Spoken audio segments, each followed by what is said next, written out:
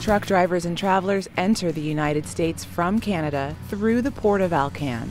CBP officers conduct operations just like at any other land port, but at Alcan, they must do so in extreme conditions during the winter months. Passengers and cargo must be examined and paperwork checked or collected, even when temperatures fall to 70 degrees below zero.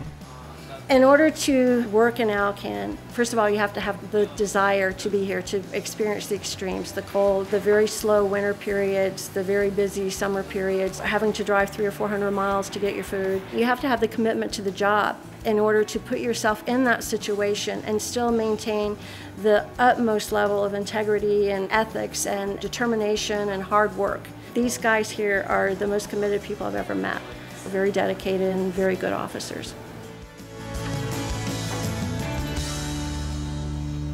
Travelers could be unknowingly transporting a pest, disease, or pathogen.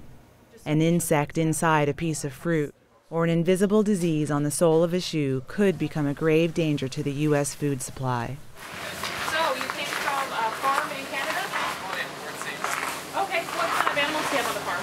By asking just a few questions, the CBP agriculture specialist determined that this traveler could possibly be bringing the deadly foot and mouth disease into the United States on a pair of work boots worn on a farm in Canada.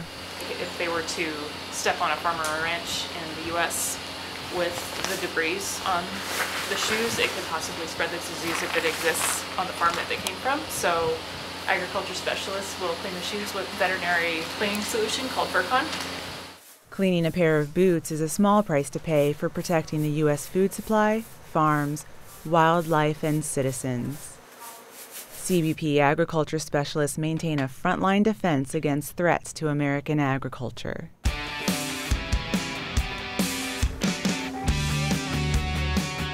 As with all ports of entry, accurate assessments of travelers mean the difference between allowing legal trade and travel into the U.S. and keeping illegal and dangerous people and goods out. Field operations officers at the Alcan port of entry continue to keep our northernmost border safe and secure.